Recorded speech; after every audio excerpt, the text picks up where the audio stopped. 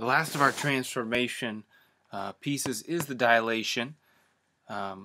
So far, if you think about what we've had translations, which are just moving it around. We've had rotations, which is actually turning the shape. We've had reflections, which is flipping the shape. And now we've got dilations, which means making the shape bigger or smaller. Basically, what you're going to be doing is, in a dilation, you're going to take all of the coordinates and you're going to multiply them all by the same thing to increase the size or decrease the size of the shape. One important thing to know is when you're multiplying by a whole number, obviously the shape was going to get bigger because it's going to multiply all the points. What you'll usually see when you are doing a dilation is, instead of doing, like, to make it smaller, doing division, they'll still use multiplication, but they'll end up multiplying it by a fraction, which actually makes it smaller. So here's a good example just to show you here. If it says, or if the scale factor is to times by 1/3, that's the same thing as dividing everything by 3. So that's something to keep in mind as we go forward here. Alright, in this coordinate plane, and all these examples we're going to do, we're always going to start with the black shape. I find that easiest. The black shape is going to be the original shape. And we're going to start with a dilation of 2, which means our scale factor is 2, which means we're multiplying every single point by 2. So we just have to go around to all these points here, and for instance, this one is -2, -2. Okay, so I'm just going to put this off to the side here. -2, -2. And then we got that one. This one is -6, -2. -6, -2. Then we've got -6, -4. -6, -4. And then we've got -2, -4. If we are going to do a dilation of 2, that means we're basically going to make the shape twice as big. So all of these points I'm going to multiply by 2.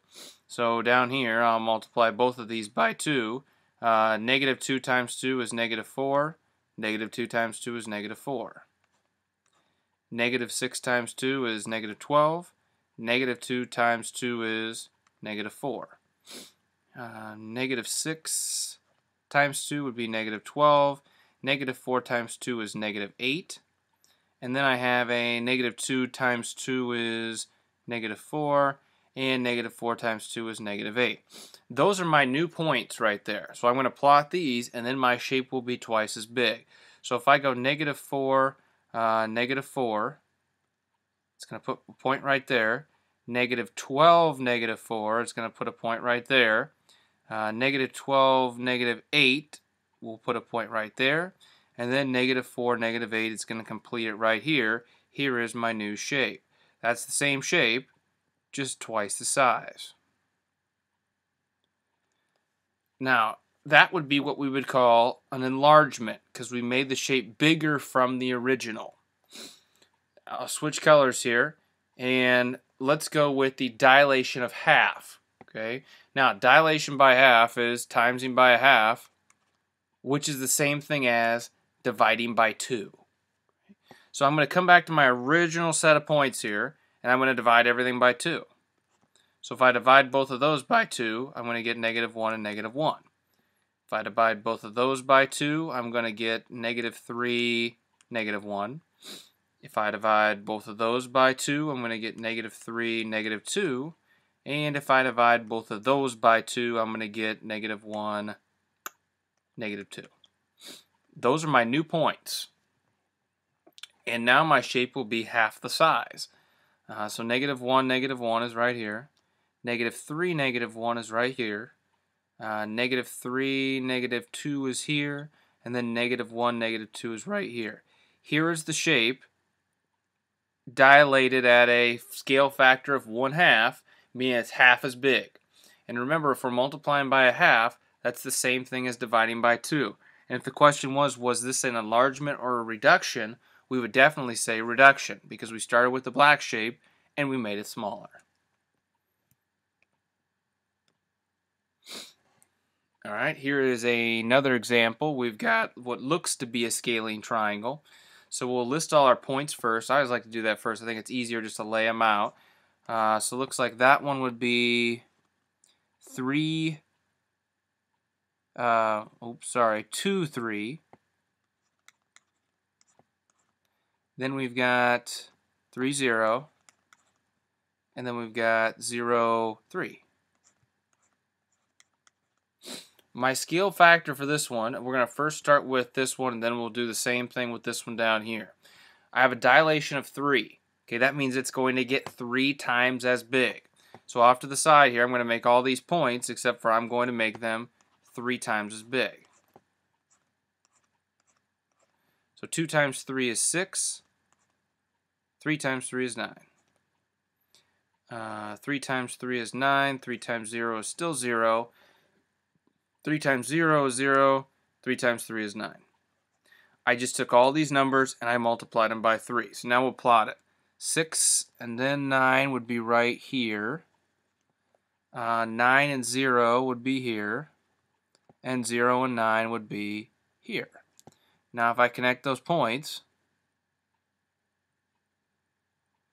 should have used the straight edge, but that's alright. I got the same shape, just 3 times as big. Now when we go to the other one, I've got a dilation of 1/3. That means we're making the shape 1/3 as big as what it started as, which means it's going to be pretty small in the end here. With it being 1/3, that's the same thing as dividing by 3.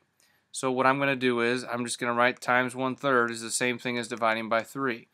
Now I'm going to change the original shape around a little bit, I think, because I think I wanted to make that a 3 and I didn't, because 2 can't divide by 3, so I want to change this to 3, which is going to change our actual shape here.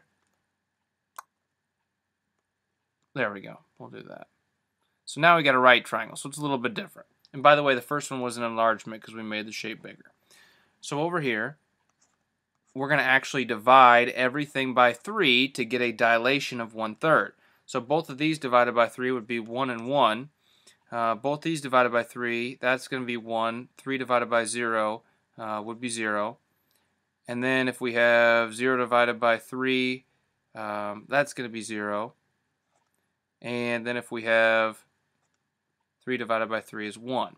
So now we need to just put the points on here. 1, 1 is right here. 1, 0 is right here. And 0, 1 is right here. Same shape, just 3 times as small. That would definitely be a reduction.